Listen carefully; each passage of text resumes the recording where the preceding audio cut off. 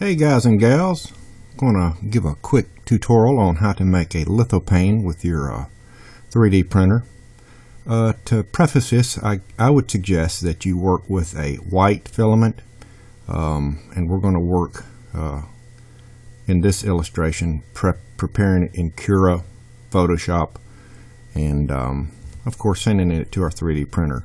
Now Photoshop is optional. You will need some sort of image editing application that's going to allow you to adjust the levels, the brightness, the contrast, and convert a photo into black and white.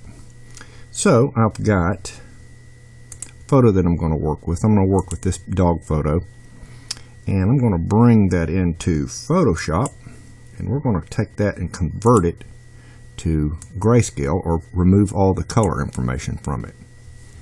Alright. If you're familiar with Photoshop, you'll know how to do this. If you're familiar with another image editor, you'll need to work that one out yourself.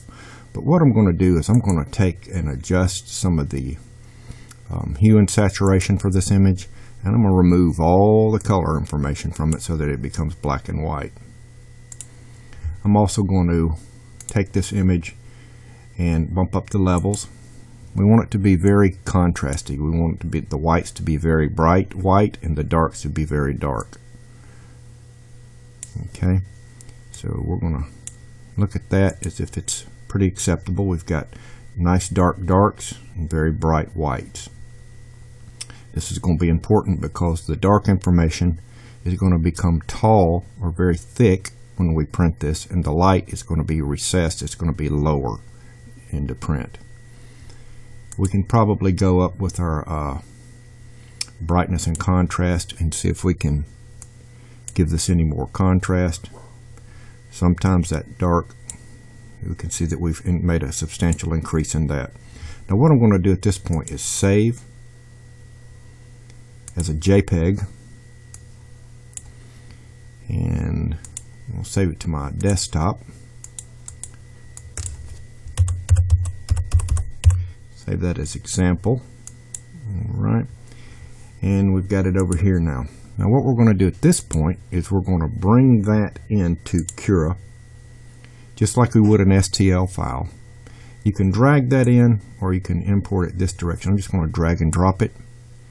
Now here what we're going to do is convert that image information into a 3D STL that will become printable. Now you want these prints to be thin, less than 2 millimeters preferably, and the height is referencing the height of the artwork, where the projection of this image begins to rise out of the base. So considering that we want the entire thing to be about 2 millimeters in height, we're going to establish our height of our artwork to be 1 millimeter, and our base is going to be 1 millimeter. That's the flat area that the image is projected from. Okay, now our width, this is the native width of that image that came in at 575.7 pixels. That's going to exceed our printed area. Generally these are good if they're in the neighborhood of between 50 and 100. So I'm going to convert this over to 100.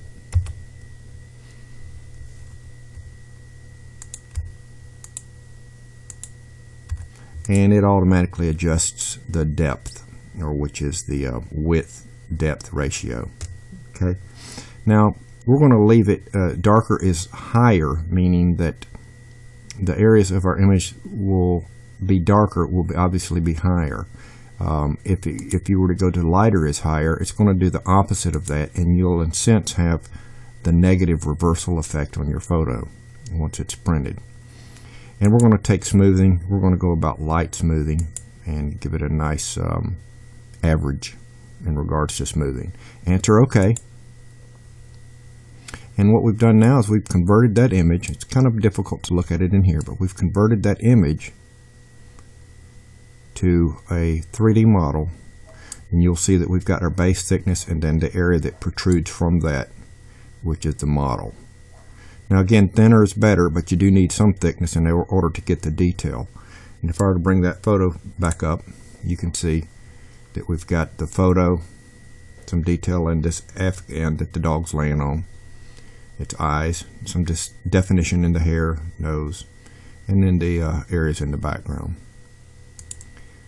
So at this point it's ready to print. Now I've got all my printer settings here. We've got under the basic tab a layer height of 0.08. That's going to produce very fine layers. That's why the print time on such small objects can be so long. We've got a shell thickness.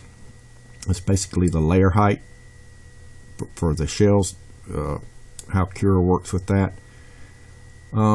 Fill, we've got 1.2 for that. Density, we want to be 100%. We don't want any kind of infill on this. We want it to be a solid piece. Print speed, anywhere between 35 and 50 is acceptable.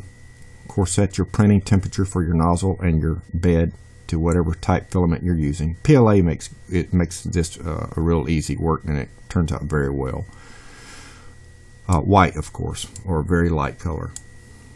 Support type 9. We don't need any brims or skirts or anything of that nature. Enter in your filament diameter and your flow rate. Of course, your nozzle size. And once this is done, you can go ahead and tell it to save the G-code. Right? If you'd rather print this in another slicer, you can also tell it to save the model. Right?